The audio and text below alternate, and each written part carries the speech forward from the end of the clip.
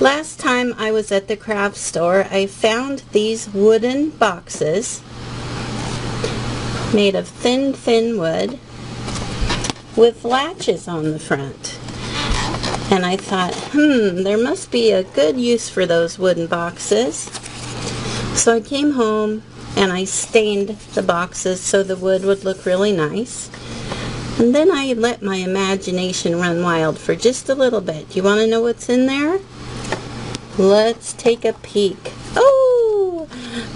Little finger puppets. Finger puppets. There. That's what they look like. And they're all different.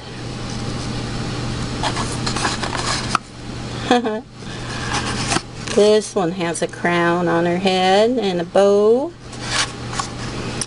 And my little orange-haired beauty with the necklace. So in each box is a set of 5 finger puppets. Let's look at another box. Hello! Purple hair, red hair, some with crowns, some with very fancy dresses.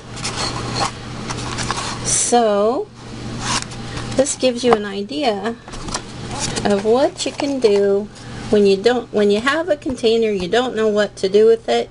Make finger puppets. So these are available, the finger puppets are available on my store. And each set is unique and different. Yep.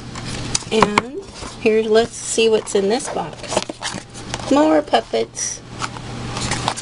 And I even have some bears, made bears.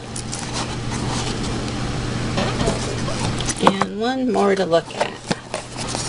More bears.